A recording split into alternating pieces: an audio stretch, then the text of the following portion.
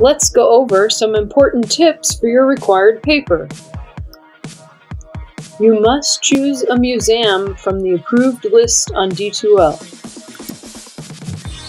Be prepared to use your art vocabulary. Don't forget to write down or take a pic of the important info.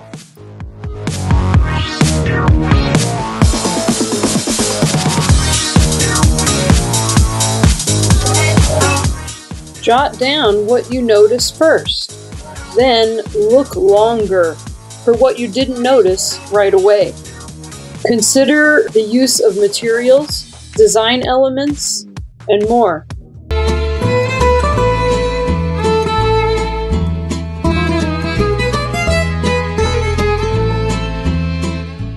Consider the context, when and where it was made, who made it, why it was made, and any possible meanings.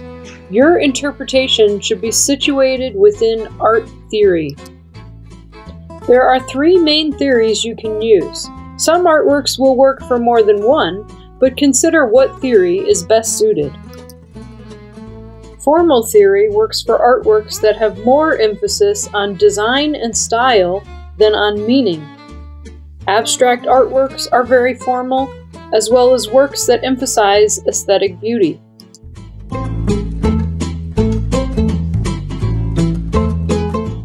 Expressive theory is for artworks that emphasize psychological experiences, moods, or feelings.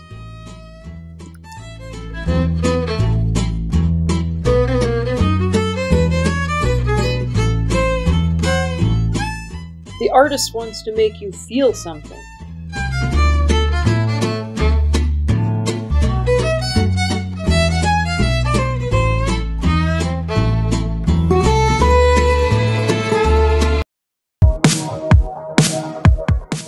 Contextual theory can be applied to artworks where the story, meaning, or context are very important. Contextual artworks are not just visual or expressive.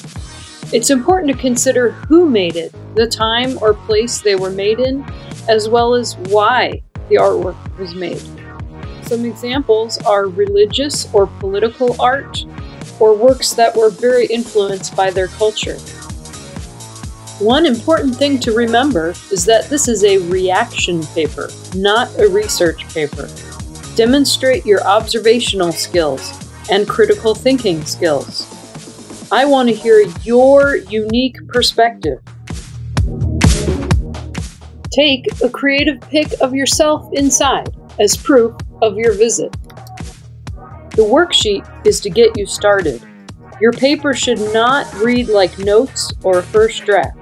Read and edit it before turning it in. And don't wait until the last minute to go. Enjoy!